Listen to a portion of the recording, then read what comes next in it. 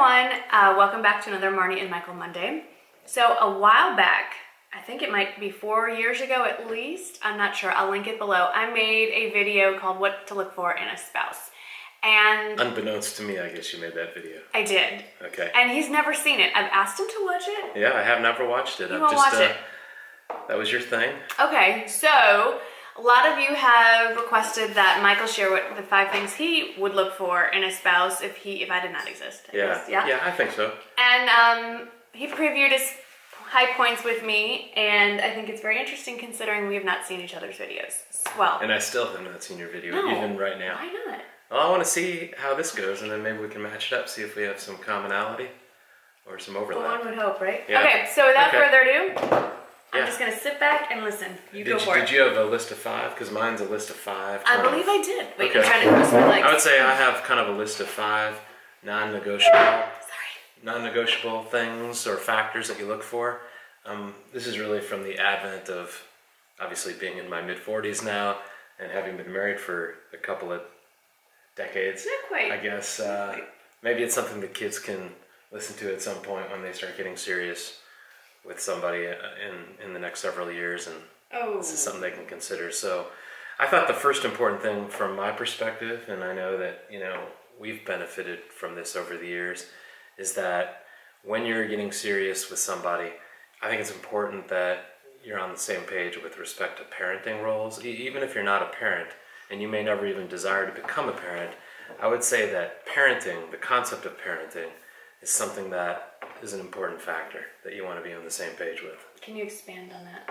Sure. I mean, if you're with somebody and you know that you don't want to have kids, it's important that you're getting serious with somebody who equally doesn't want to have kids. Yes. And then on the flip side, in a more complicated way, if you're with somebody who wants to have kids, you better make sure that you want to have kids, and then add it to the fact that, once you start thinking about having kids and you're on the same page to have kids, you better have a pretty good idea about, the different roles that you're going to play in parenting. Mm-hmm. Is somebody going to stay home and be kind of a more full-time parent, or are you going to kind of coordinate so that you're both are going to work? And if that's the case, how are you going to divide, discipline, and who's going to be in charge of working on school stuff or coordinating extracurricular activities? It just becomes kind of complicated. So for you and I guess to put it into our example, we knew that we both wanted to have kids almost immediately. Well, I need to back it up and say,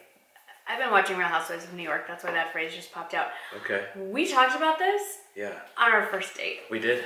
You don't remember? I mean, I think I generally do. You probably remember it with more specifics, I would say, more specificity. Yeah. But for sure, we definitely, because I think I was far enough along in my law school career, and you were obviously embarking in the world, that I didn't really want to waste my time with somebody that wasn't going to want to be a mom. I didn't want to, and I'm sure you may have felt the same way about somebody. No, I didn't want to be with someone who didn't want to be a mom either. Yeah, no, I'm kidding. Exactly. and you're not judging what the decision is. You just say that everybody needs, the couple needs to be on the same page. You gotta have a common connection on that issue. And I think that over the years, I've dabbled in family law periodically through the years. And so I've seen stuff, unfortunately, where relationships break down, and a lot of it kind of emanates from there's just a lack of a connection in terms of parenting. All right, do we want to be parents? Yes. And if so, what's the strategy going to be in terms of parenting? So a lot of those stressors down the line can be taken care of if, you have to, and this is not always easy, but you have to kind of separate. You can be attracted to a lot of people, but when you take it to the next level of attraction plus having a long-term relationship, maybe a marriage, some of this stuff you have to allow intellect to come into play, or else you could make a potentially fatal error. Okay, so that's my number 1 factor, just parenting in a very general sense, with lots of specifics underneath it. The second factor is lifestyle. This is something you can pick up even when you're in college, high school, maybe a little early, but lifestyle. You have to be on the same page with respect to lifestyle. So, you know what? I would say a common theme that weaves throughout all of my 5 factors is commonality. Yeah. I'm not a big subscriber to opposites attract. No. I would say that true attraction, long-term relationship success is based on an overlap, a commonality on your factors that are important to you. So that's true. Lifestyle, commonality and lifestyle. You've got to have lifestyle habits and traits that make you feel comfortable. So the woman that that I'm choosing to marry, or if a woman is going out with a man that they want to be with, they've got to have a lifestyle that makes that person feel comfortable. It would not be comfortable for me, for instance, to be married to somebody who smokes, right, or to somebody who imbibes in a lot of drinking, or because that's just not your thing. Doesn't engage in generally a healthy lifestyle. Just like a bunch of junk food in the house. I mean, a little bit in moderation is okay, but I mean, you know what I mean? Yeah. It would just be weird for me. I wouldn't feel comfortable. And so that to me is like a litmus test. It's like a telltale sign. It's like, hey, you know what? Something inside me doesn't feel comfortable being with this person because, they like to go out and party and get wasted, or they like to smoke. And I wouldn't want to live in that kind of an environment over any long period of time. But if you were a partier. Yeah. Likewise, you might feel differently. Right. And as a consequence, whatever that lifestyle is, hopefully you choose a lifestyle that's positive and productive. But, I realize a positive and productive lifestyle is kind of subjective. Mm-hmm. And so whatever it is, that lifestyle needs to match and overlap, and you got to have commonality. So for me, I think you got to have parenting. Number 2, it's got to be a lifestyle commonality. 3, I've kind of categorized as social graces, and that could mean a lot of things to a lot of different people. But for me, it means somebody that's able to be graceful, in all the ways, to have a sensibility about you, the ability to interact with others, and to interact with, like, for instance, teachers, or be involved in the community, and to be kind of, gracious in the way that you interact. And that's important to me. Somebody that's not, that you're going to be embarrassed to be with. Okay, yeah. It's not like to make sure that you get the mother-in-law to approve kind of thing, but there's probably an element of that a little bit. You probably want a little bit of that, I would say. And the other thing is you want to be able to spend time with that person, not only in group settings, but you got to be able to spend a lot of alone time with your significant other or spouse. And so, that needs to feel comfortable, just hanging around and being with them, doing mundane things. That needs to be fun and not something that you feel stressed about. How's that sound? So far, so good. I agree 100. Well, obviously I agree. I'm sitting here, but yeah. The fourth thing for me is intellect. I just think there has to be a connection intellectually. You need to be interesting to me, and you have to be opinionated. Oh wait, time out. Did you all hear that? You heard that, right? He said I have to be opinionated. Yeah. It's on the record. Absolutely. Yeah. Okay, keep going. For me, it's important that I'm with somebody who has kind of an intellectual curiosity, and we like to talk about things that are going on in the world. We do. And there are things that are going on in our kids' lives, and to intellectualize them a little bit. Not all the time, but there's an element of kind of going through kind of an analysis on whatever we're doing. Although I think we're unique because... You think so? To some degree, because I'm friends with other attorneys' wives, and we talk about your cases. I mean, you don't give me names and specifics, but we talk about the issues, and you bounce legal stuff off of me. Absolutely. When I first started practicing law as a criminal prosecutor, I used that was fun. You used to cross-examine me. And I used to practice my opening statement and my closing argument with Marnie, and she was a great... Marnie is really smart. I mean, very intellectual. That's the best thing. You know that I feel that way about you. I know, but you're a good audience. You're almost too good of an audience because you're not the average juror. You're too smart to be the average. But you're a good audience for me. And not only that, it's not just about my ability to practice my legal skills in front of you. It's much more. So romantic. But we I know we had a little budgeting series, but we're able to kind of be on the same page intellectually in terms of how finances work and things that we deal with the children, whether it's a medical issue or just, working on developing an appropriate curriculum for them to engage in. We're talking about our older son looking at college choices, thinking about, having a conversation with your significant other in a way where it's very kind of two-sided and it's engaging, it's collaborative. So let me ask you, you're not saying that everyone needs to marry a genius like you did. I'm definitely. But I'm just kidding. But that the intellect needs to match up. It needs to match up. Yeah. Totally needs to match up. We're back to match up. I think if you have a disparity in intellect,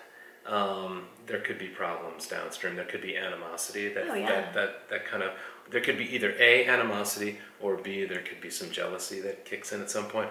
Both of which, animosity and jealousy, are deal killers. They're relationship killers. And I think it would cause a rift in the relationship. People would drift apart. That's correct, exactly. So that is number 4. Number 5 kind of is I'm looking at the his last, notes. but it's obviously important. I mean, it's the physical attraction piece of it. And so, you know, I would say to my kids, that's something that oftentimes is the first thing you notice, is the physical attraction. A lot of people get into a relationship originally based on physical attraction. That's how I noticed you. So that, to me, is kind of an easy box to check. I mean, you're physically attracted, they're physically attracted to you, and then you've got this wonderful kind of chemistry that connects with each other. Because for me, attraction to me is that I'm interested in being with you because you value your femininity. That's important. I like that. You're kind of a girly girl in some ways. That to me is important. Like I don't know that I would be all that attracted to somebody that was overly masculine. They could hurt you. I mean, I like that you're athletic. On the other hand, you're interested in your appearance, though. I mean, obviously not only just makeup, to a ridiculous degree now. And then the lifestyle issue. You also kind of are interested in keeping yourself fit physically and working out in ways that keep you looking good and you look great. But also that attraction is that the woman kind of appreciates their male counterpart, their role in the relationship. That's also important too. So I don't know, I think physical attraction is kind of an easy thing to spot because you know it when you see it. And then I would just recommend, hopefully when my kids are listening to us at some point and they're going through this kind of an analysis of, gee, I'm with this woman and I'm really attracted to her and it's getting serious, then they would look to the other 4 factors to kind of go through that analysis. And maybe it's not an exhaustive list, but for me, I wasn't able to think of anything more than those 5. And that's kind of like the top 5 factors. Those are good. That's kind of it at the end of the day. I think those are really good. I would also like to add that the physical attractiveness I have found in our friends whose marriages have failed. Okay. That was the first thing to go. Really?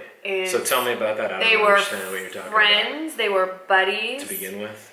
No. At the point before the marriage failed. Okay. They had no physical attraction to each other anymore. Do you know if when they first started going out with one another, if they were physically attracted immediately, or if it's something that they even develop, or maybe never even developed? I don't think like us, no. Because there are some couples out there that are not, you often hear, gee, it wasn't love at first sight, or, we were just kind of friends to begin with, which to me is a telltale sign that maybe maybe it's not a mutual attraction. I think I do know a lot of people who are kind of friends with their significant others, but I'm not sure that friendship is necessarily shared by both, like meaning it could be one or the other is physically attracted and maybe it's not reciprocated, but then it develops over time, but it may not be lasting, because that's a bit of a risk. If you don't have that commonality of attraction and you've only got one-sided attraction, or maybe not even an attraction at all, and it just kind of gets forced into something more without the attraction piece, to me personally that could be a little bit dangerous. I think that, I know it seems like such a superficial thing, but the physical attractiveness is so important over the long haul, because it's a way, it sounds so hokey. Yeah. It's a way to spiritually connect with someone physically. Okay. With my spouse. Okay. And it gives you a different level of connectedness that just together time doing non-physical things doesn't give you. I think that's probably right. Yeah. So, that's how I look at it. So, I'm going to have to go now watch the video that would be nice. Marnie had put up 4 years ago, 4.5 years ago. It's been a while back. I know it's not in HD, I'm just warning you now. See if we have any overlap on some of these points. There are a few. You think so? Okay. I know attractiveness was in there. I think parenting was in there. I think intellect, something related to intellect was in there. Okay. I hit religion. What about social habits, social graces? I can't remember. I don't know. I've done like 800 videos on this. It's hard to remember them all. So if I were to wrap it up, I would say I'd want to have kind of a common connection with my significant other, with you obviously, or generally with a significant other, in the following ways. You're on the same page with parenting. Okay, I'm going to take them off. You've got lifestyle commonality. You're all on the same page with respect to social graces, how you act, outwardly. And then intellectually connected, and an obvious physical attraction. Yes. that is in play. Okay. And that's it. I want you to read that last line. Oh, yeah, I don't know. I put that on there because Marnie asked me to take some notes to make sure I was keeping my thoughts clear. So I've got those 5 factors, and then it was really nice, kind of the icing on the cake, like the extra credit, I would say, is that one thing that, I don't know if y'all know generally, but for many years, I think it was 22 seasons, I was the head coach of a baseball or basketball or football team for our kids. Yeah, not 22 years, but they played like 4 seasons at the same time. Yeah. And we had a great time. But really, one of the things that made it so fun for me is that I had the absolute best team mom. We've had a lot of team moms over the years, even in high school, but the very best team mom that we've had has been Marnie. And so for all those factors, really important. The other thing that I would say that what makes a great spouse is someone who could be a great team mom. Mom to everybody. So that was good. Yeah, she was a great team mom to the kids and to me as a coach. So that was fun. Alrighty. And we're done. That's all I got. Yeah, we should turn the camera off. Yes. Okay.